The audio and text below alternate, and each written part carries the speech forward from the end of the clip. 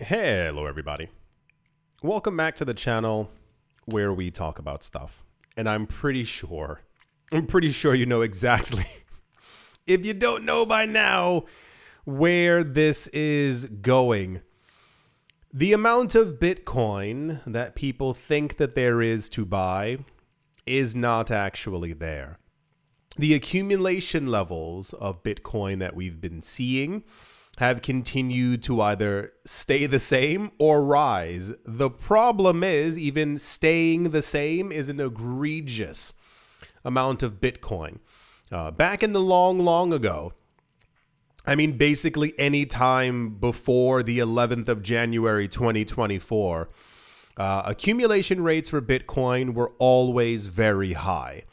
If you've been watching this channel or my other channel, The Modern Investor, we go over daily cryptocurrency news and we talk about these levels of accumulation. The accumulation that's currently happening in our space is unprecedented. We have never seen anything like this before. Like, it's not a thing. The ETFs that we have for Bitcoin became the largest ETFs on the planet in 3 months' time. That's BlackRock's ETF. The accumulation levels and the amount of money that we still consistently are seeing being pushed into Bitcoin are also quite staggering. We used to get news quite often before that the amount of Bitcoin that a company was buying was around 1,500 Bitcoin and everyone would jump for joy. We had some times where we heard that a company over the course of a year had purchased 60, 70,000 Bitcoin, and that's a lot. It's a huge amount of Bitcoin when you consider the 8 billion people that we have on the planet who will never own an entire Bitcoin. Every time that this accumulation happens, it is literally taking away Bitcoin from a millionaire and or billionaire that we have on the planet. The amount of Bitcoin that keeps getting taken off of cryptocurrency exchanges also continues to go up. Historically, we see that during bearish or negative, sad moments in crypto, people tend to put their Bitcoin onto it. This is on for some reason. I don't know why. Onto crypto exchanges. As a way of holding it, having it there. And it's often speculated that larger players actually put their crypto there to keep downward pressure on the market. If you show that there's not a lot of Bitcoin there, well, you're showing that the interest is very high. During the course of an accumulation period, you typically, as a whale, a manipulator, an institution, want to put your Bitcoin on there to make people think, well, there's no real happenings on right now. All the while, this Bitcoin continues to be accumulated. We've seen this over the last couple of years as well. A company called CryptoQuant recently revealed that that whales have taken off around 20,000 Bitcoin from a number of different crypto exchanges and moved them directly to whale addresses. The whale addresses being large accounts. Typically whales, depends on the metrics that you want to use. As Bitcoin becomes more and more valuable in price, some people will say that a whale is someone holding over 1,000 Bitcoin. Some will say 500, some will say 100. As these people continue to become multimillionaires, the idea of what a whale actually is continues to shift in the space. Typically, it's people with over 1,000 Bitcoin already in a wallet who are accumulating. We get a lot of whale news quite often within this space, but this is one that really kind of took me out. Just as a quick refresher, I'm sure you all know, believe me, I'm sure you all know. There are only 450 Bitcoin being created per day by the system, by the network. These coins, these 450, collectively from people around the world who are mining Bitcoin, are not re-entering cryptocurrency exchanges. They're being purchased, if they are sold at all, by large banks, and we know this because the cryptocurrency mining companies told us that they've been getting calls and meetings with banks who are like, if you sell them to us. We do not want them to hit the market. We want this Bitcoin for ourselves. Everyone there? Cool. The amount of Bitcoin that's being accumulated by the ETFs per day is, we also just had news about this as well. In the first week of June, 1 week, it was actually 5 trading days, Monday, Tuesday, Wednesday, Thursday, Friday. The ETF issuers just within the United States accumulated 2 months worth of Bitcoin mining just from the ETFs within the United States.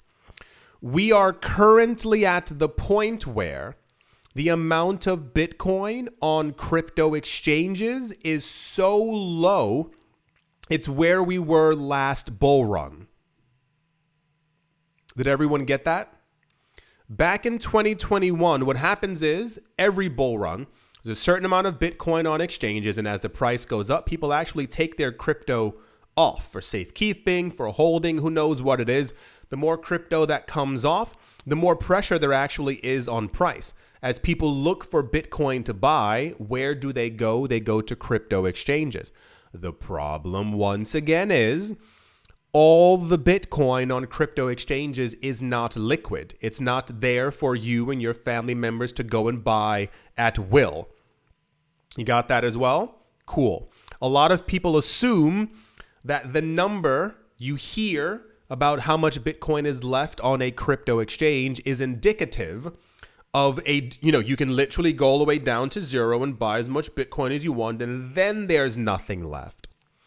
There are tens of millions of people on the planet who hold their crypto and their Bitcoin on exchanges and have no desire to use them or sell them or trade them. We're living in a world now where we're getting indications and we're being told by analysts that by summer 2025, Bitcoin may be, no one knows, may be between $300,000 and $600,000 per coin. The amount of people who are selling are very low, but the people who are selling are brand new people to the market who are flustered, frustrated with the fact that prices aren't skyrocketing as quick as they want. They sell their coins. We get whale news. Those coins are bought up nearly instantaneously. This news comes from a company called Santiment, S-A-N-T-I-M-E-N-T. They're an on-chain analytics company who basically goes through the chains and through numbers to figure out happenings that are currently happening within the cryptocurrency space. According to Santiment, and I really want you to hear this number, I want this to almost rattle you in a way. There are 8 billion people on the planet. I say that a lot, and I saw some people making fun of the fact that I was saying 8 billion over and over, like, yeah, we get it. And it's like, no, if you found time to make a joke and not invest more, you're not getting it. You're actually doing the exact opposite. You're finding time to make fun of me to make yourself feel better because you're not where you are in life. What we're witnessing is insane. 8 billion people on the planet. There's zero hope that this allocation of Bitcoin, the way that I would like it to go, I want everyone on the planet to have some Bitcoin. This is how we get the full network effect and have us move into a brand new financial system. 8 billion people. I think, what's the number? Isn't it 40 or 50 million? I think the amount of people on the planet who are millionaires and billionaires, I think it's 40 million people out of 8 billion people. Maximum 21 million Bitcoin. 19 million have been mined. 5 to 7 million are lost and gone forever. Santiment says that according to their numbers, there are only currently 942,000 Bitcoin left on exchanges. If every millionaire and billionaire right now went to an exchange, they could not have a coin for each of them. Even more of a problem, those 942,000 coins, according to Santiment, are not all liquid. They're not going to all be sold ever or at the exact same time. There was a survey done a while ago that we also went over. A lot of people are expecting Bitcoin to go to $1 million+ over the course of the next couple of years, whatever the time frame might be. And that's when they plan on using their Bitcoin. If they have $1 million in the bank, then they're more inclined to spend 2,000 here, 500 here. They don't want to liquidate the entirety of their Bitcoin, because if we're talking about $1 million Bitcoin in 5.5 years, as all the analysts have said, Bitcoin's price in 2040 will logically be even higher, same as in 2050. You have a lot more money to play with and also to give to family members, what have you. 942,000 Bitcoin. They said this is the lowest number since the bull run in 2021 that's on exchanges. And we are currently in the midst of a situation where we are waiting for Bitcoin to basically mega skyrocket. We don't have a lot of Bitcoin left to go around. I think these numbers are a lot of what's been happening, we're constantly farther ahead than I think that we would have been at this time. I mentioned that last year and also maybe the year before. I expected where we are, even accumulation-wise, it would take another maybe decade. If we're at 942,000 Bitcoin on exchanges according to Santiment, once again, link in the description below for those of you who want to read this article as well. If we have the ETF issuers at over $1 million+ Bitcoin already, I'm expecting by the end of summer, the ETF issuers are going to have over 2 million Bitcoin. Where's that Bitcoin going to come from? Especially if the OTC markets are drying up and people on exchanges, some of them will sell, but a lot of them are not going to be. I know a lot of people who have no intention of selling this cycle or the next. They're waiting for they want to make big money, like big money. They also have their own investments, what have you, so on and so forth. But yeah, what we're witnessing now is absolutely crazy. And I mean, I thank you all for being on this journey with me. But I really want everyone to understand what's happening. If by the time we get to September, this is when, once again, people are still throwing out the 150,000 plus Bitcoin. More coins will be taken off of exchanges and more of it will be allocated to the ETFs. And, they're also still normal rich people who are buying. We see these wallet addresses all the time. They're buying 15 Bitcoin per day. They're buying 100 Bitcoin per day. They already have 22,000 Bitcoin. They're buying 1 or 2 different Bitcoin every single day. These numbers add up quite quickly. This is all Bitcoin that's being taken off of the market, not only for the wealthy, but also for you. So when we get to the ETFs are holding over 2 million Bitcoin, when we get news that there's around 400, 300,000 Bitcoin that's left on exchanges and very few people are selling, time still goes forward. So imagine if that's the stringent situation by September. Imagine what will happen by summer 2025. How little Bitcoin there will be. I think this is, logically, I think this has all been one gigantic setup. When you talk about a supply shock, I think this is like a supply Kamehameha, Kaioken times 10 kind of thing. If you get the references, if you don't, this is a crazy setup. It's not even a perfect storm. It's something like we've never experienced before. They will hold all the coins. They're already holding the vast majority of the coins. And they will continue to do so. And the problem is, as time goes forward and we get to 2030, I think we're going to experience collectively, me, you, all of us, we're going to see, it's not FOMO. What's the term for it?